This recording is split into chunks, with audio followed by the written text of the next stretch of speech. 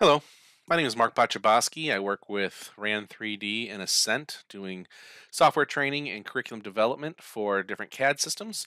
We're going to take a look at the 3D Experience CATIA 2023, specifically the Mechanical Systems Experience app, how to create a kinematic simulation using a design table. This process can get a little confusing if you don't know where you're looking for different references, especially if you're not familiar with creating design tables in general. And even if you are, there are some places where you can get hung up. So let's take a look.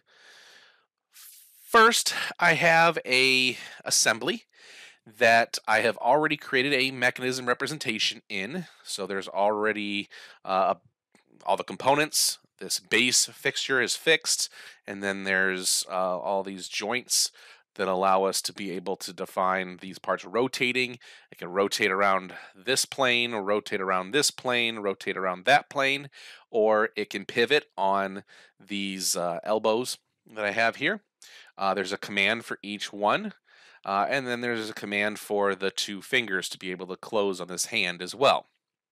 So, what I want to do is I want to be able to create a simulation using a design table, which basically means taking an external file like a text file or an Excel file and being able to control the values associated with the positions these parts will move in through the simulation. So, to do this, what I'm going to do is first switch over from the Mechanical Systems Design app to the Mechanical Systems Experience app. So I click on that. It already has a mechanism, so I don't need to have that turned on. It wants to know if I want to create a kinematic scenario. I will build my own, so I'll leave that blank and hit OK. We can give it a name. You can give it a unique name. It automatically gives it a number at the end, which is unique. But we're going to call this mechanical arm. Select OK. And that creates this mechanical arm kinematic simulation. You can see it here at the top. Inside is a model, which is linked to the original assembly with the mechanism representation in it, and a blank scenario. I'm going to build that scenario and be able to compile it. So to do this, we're going to start by coming in here to law of excitation. This law excitation, we're going to have to create one for each of the commands we're trying to control. Now, this can get a little cumbersome just because of the number of joints that we have here, but I'll expand commands and I'll click on the bottom wrist. I can rename it so that it's more meaningful. We'll call it bottom wrist. And you could drive this a number of different ways. If you want a static value, you could type in a static value by hitting formula and writing it in here. If I wanted to stay at 15 degrees or whatever it might be. But we're going to control this using a design table, so we're simply going to hit OK at this moment. That creates the excitation, bottom wrist. It's linked to command 1, and we will be able to update that here in a moment. But we want to build a few more of those as well. So I'm going to create a few law of excitations. I'll start with command 2. We'll call this bottom elbow. Hit OK. Do this again. We're going to click on law of excitation, middle wrist. We will click on this again. Law of excitation. We've got 3 of them so far, so I want top elbow.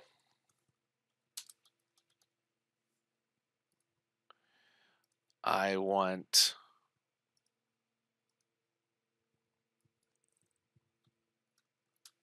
left finger.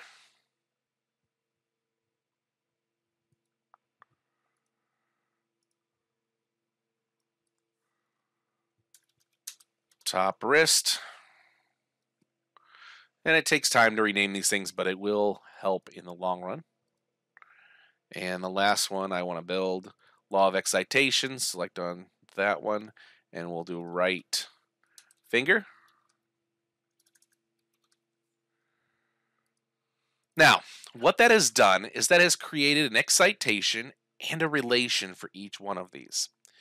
These relations are not actually needed, even though they're automatically created when we build this law excitation. We do want the excitations, we don't need the relations. Now, there are different ways of handling them. You could delete them, you can deactivate them, and if you build this a certain way, it will ask you if you want to turn them off. But if you are trying to link this to an Excel spreadsheet or a text file that already exists, it doesn't come up with that option to be able to automatically turn these off. And it can make an issue where you can't select on the excitations because you're trying to link them to this Excel value, but they're already linked to these values here that say 0 degree for each one of them. So as long as these exist, it makes it harder to be able to link it to the design table. I'm simply going to select on all these relations, right click on them, deleting them would be just fine, but I'm going to deactivate them, which makes them act like they're gone permanently without actually removing them.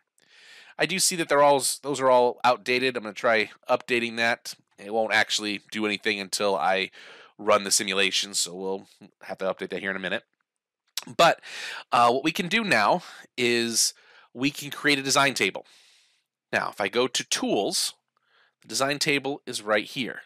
Okay, it's in that location no matter where design table is being created, if it's for a simulation or not.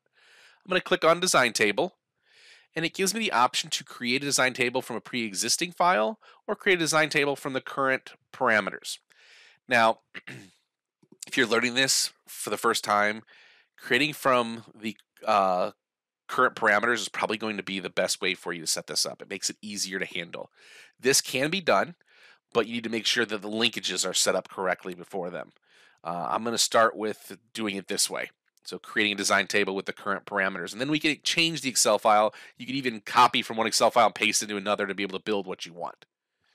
So we can give this a new name if you want it to be custom. I'm going to call this demo. And we'll hit OK. Now it wants to know what values are you trying to control using this external Excel file or text file. I want to control, and it lists a bunch of them here. I want to control the one specifically linked to this excitation, bottom wrist. Now, when I click on it, it's showing me 4 different parameters that are associated to it: angle, time, force, and torque. Now, the only ones I really want to deal with right now is angle and time. So what's the angle and at what time frame is that happening? So I'm going to select on, I'm actually going to go with time first, move it over, and then angle second. It's up to you how you organize them, but it will populate your Excel spreadsheet based off of this. If you're not seeing this angle value, most likely it's still active in the relations. So it's being linked to something and won't let me put it in this Excel file. So that's why. Now, I don't want to end there. I'm going to click on the bottom elbow excitation, and there's 4 more different parameters. I want time and I want angle. Now it starts off with that value. It will rename it to the actual value name, which is all of this with time at the end and all of this with angle at the end. You'll see that when I click on the third one, it does the same thing. So I'm going to say time and angle. And I grab the fourth one. Start with time and angle. Now however many of these you have, I have quite a few of them here.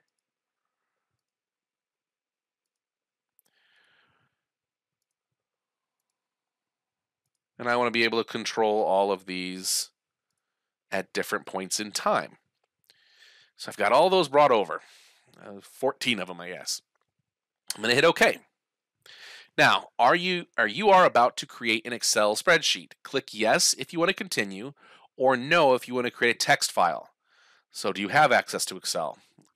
Is that something that's going to be an issue for you? Text file doesn't need any special licenses for. Excel, you do need a license for. I'm going to make this out of Excel to make it easier, but you can say yes or no, and it will link it to one of those 2 files. It's generating that file for you is what's happening. So we're going to say yes. Now, it's creating this file. It's calling it design table within the 3DEXPERIENCE. It's going to save it in the database for us. You can rename that. I'll call it demo design table. And we can leave those numbers or whatever. I'll hit OK.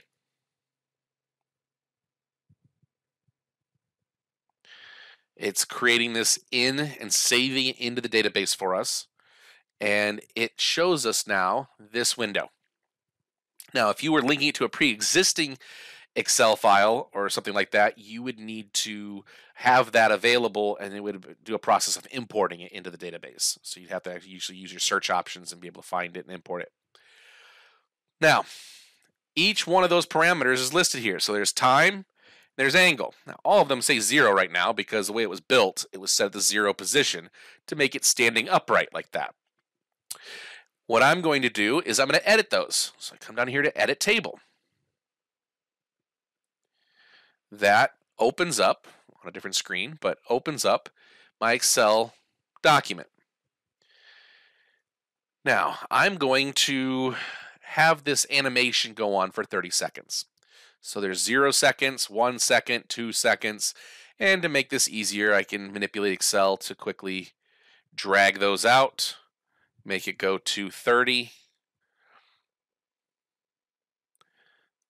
So now that's at each second, this is what's going to happen. Now, the bottom wrist, I'm going to have it start at 0.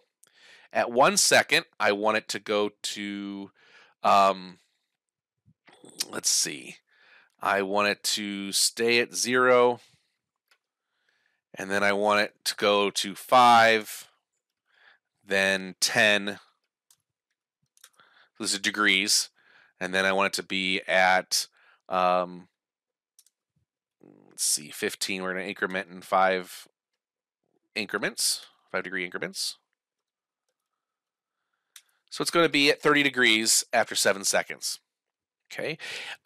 If you wanted to, you could delete all of this and say start at 0, 0, end at 7 seconds at 30. In fact, I'm going to do that. It will allow me to take all of this and bring it in so that it's going to start at 0, immediately start turning, and it will turn to 30 degrees after 7 seconds. Okay. And I could leave those 30 the whole time. So let's say over 30 seconds, that's what I want. I don't necessarily have to have all of that. I could do the same thing by deleting all of this. And that does the same thing with a lot less code. The issue is going to be is all these other ones, how do I want to handle them? I may want to have them changing at different times. So this one here, I'm going to have it start off at 0, 0. At 7 seconds, I want it to be at 0 as well. At, let's see, 12 seconds, I want it to be at 45 degrees. Okay, so it's going to turn 45 degrees. I'm going to have more than one of those doing it at the same time.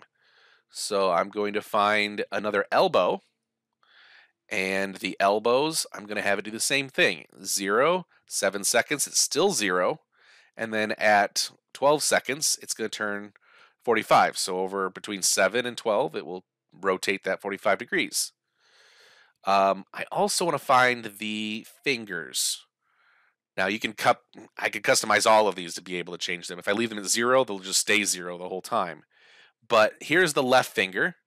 I want that the last 10 seconds to be able to open and close. So we've got 30-second animation. I'm going to go with at 20 seconds, we want them at 0. At 25 seconds, I want it at, let's go with 90.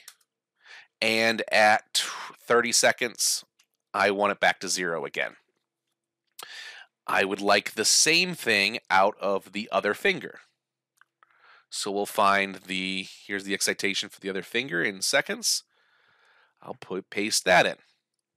Okay. I'm going to save this.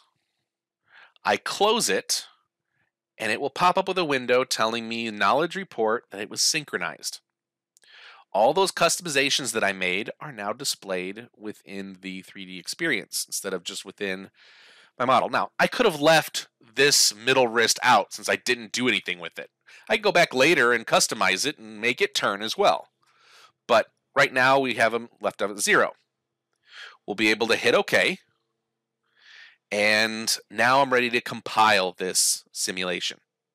We'll go to the scenario, come over here, and I'm going to click on the kinematic scenario. There's all the available excitations that I created.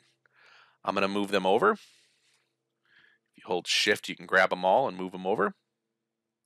Parameters, it's going to be 30 seconds with 1 second intervals. Now I can hit OK and it will compile this, which just means it computes all the positions, or I get preview to test it.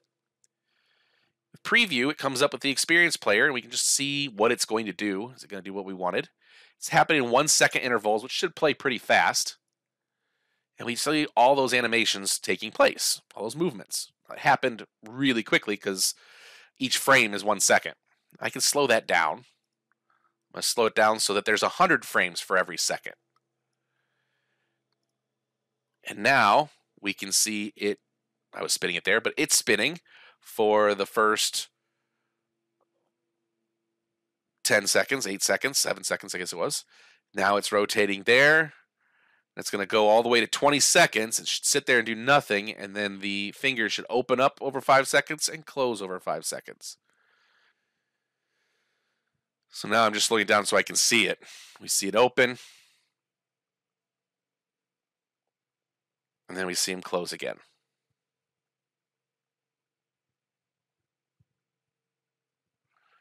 Now I can close that. I can hit OK to compile. So now that it's ready, I can compile it. We'll select on global update. The simulation is compiling. And now I can play that video myself. I can play, and we see that animation play through. Okay, that's how you can link a design table to a kinematic scenario simulation. If you ever want to modify that design table, it's down here under Relations. It's not deactivated. You can simply double click on it. Come over here to Association Configurations, sorry.